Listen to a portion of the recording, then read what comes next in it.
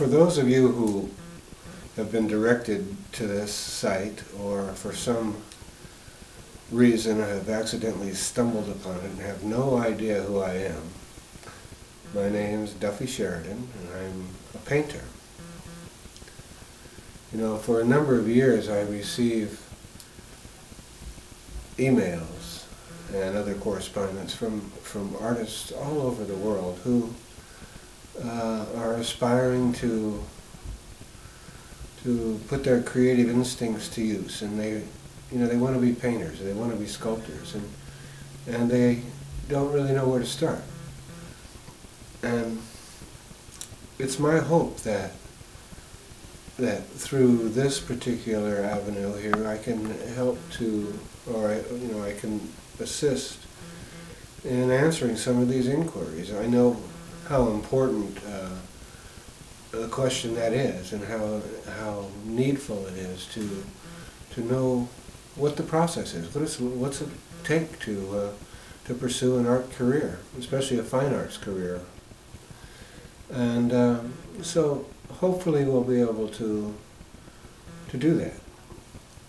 I thought the first thing that we would do is maybe to show you what my little work environment is like. Wherever we've lived in the world, it seems within a few months that my studio space looks exactly like it did in some other corner of the planet, which suggests that I have a particular way of working and enjoying to work. And one of the main things that I do is I have my studio in my home. I don't need a particularly large space, so pretty much any decent-sized space works for me. As you can see here, I keep a number of works in progress going at the same time.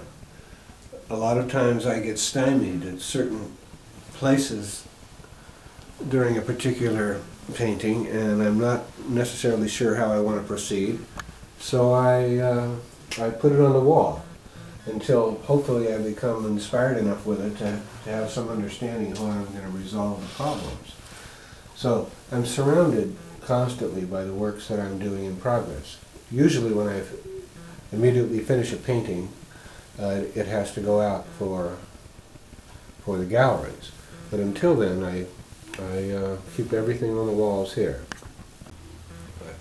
Although I say that I don't require a great deal of space for a studio, I do need enough space that on each side of my easel I have room for models and my paraphernalia. I always keep mannequins and tables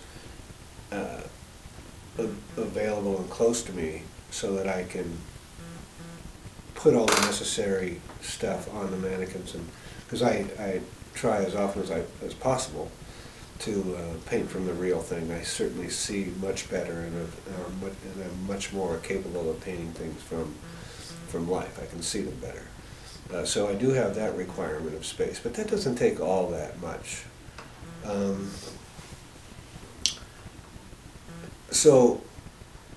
But I won't go into that too deeply right now. That's a question for another time. We'll talk about how I do work. What's the process? But now I would sort of like to suggest, and what I want to do here is to begin utilizing the questions that have come to me and talking directly about them in hopes to answer people's questions.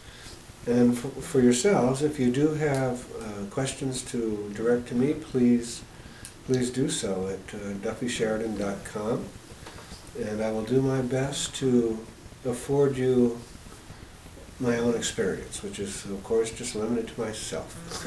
But anyway, thank you.